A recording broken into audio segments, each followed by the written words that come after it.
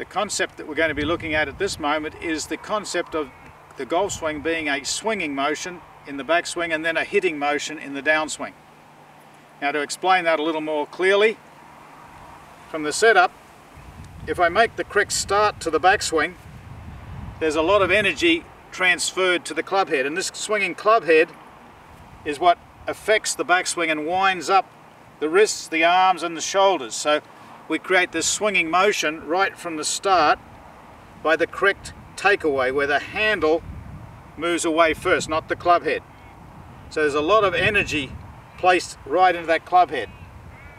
Now, don't do this at home, but I just want to show this to you so that you can see how much energy there is. Just a little forward press and takeaway, and that club can just swing back. That swinging motion is what's going to swing your arms and your shoulders and make the wrists hinge properly and wind up that backswing. So that once you've got that swinging motion going back, the downswing is just your intention to hit that golf ball. So you're going to be throwing this club head directly down at the ball. And to do that, the club shaft must move in line with the left arm. So what I'm doing here, in a practice swing, I go down the grip, a swinging motion going back, and then a hitting motion coming down. It's a real intention to hit that ball.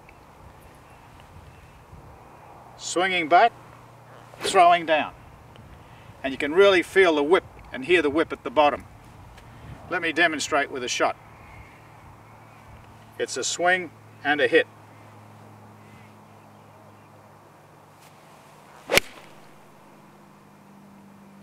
And away it goes.